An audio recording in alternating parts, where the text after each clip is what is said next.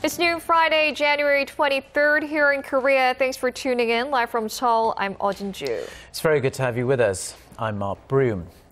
Now, with her approval ratings hitting an all-time low after a document leak scandal from her office and the government's revised tax policy, President Park Geun-hye has announced a new Prime Minister nominee and reorganized the presidential office. Now, for more details, let's connect to our presidential office correspondent Choi You-sun via phone. You-sun?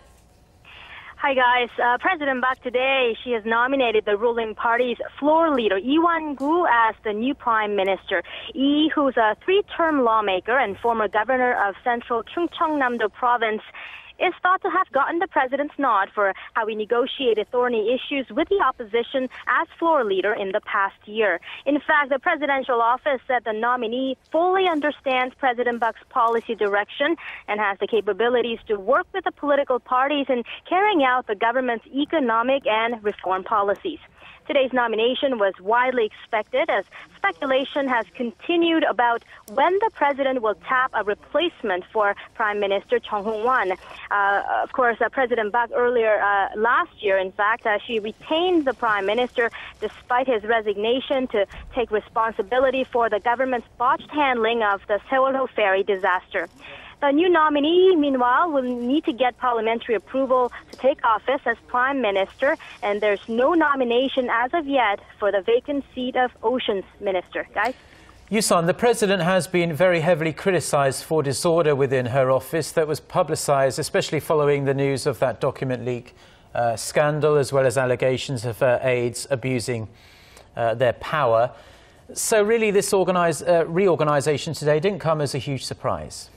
Right, Mark, but her chief of staff, the one many watchers have speculated will be dismissed, is going to stay put for now. Instead, President Park has replaced the Office of State Affairs Planning with one that will better coordinate her policies inside her office of Cheongwade. For new senior policy coordination secretary, President Park has appointed Hyun Jung-taek, the vice chair of her National Economic Advisory Council and former president of the Korea Development Institute. Two of the president's longtime aides who were at the very center of the recent aid scandal have either had his office removed or stripped of his personnel appointment power. As promised during her New Year's press conference, President Park announced a lineup of special advisors whose main task will be to actively communicate the president's policies with Parliament. The four honorary advisors announced today include Lee Myung-jae, the former prosecutor general who's been named the presidential advisor on civil affairs. The other three will cover the areas of security, public relations, and society and culture. President Park's Civil Affairs Secretary Woo Byung-woo, meanwhile, was promoted to senior secretary after his former boss Kim Yong-han resigned, having refused to appear at a parliamentary hearing for the document scandal. The senior future strategy secretary has also been replaced.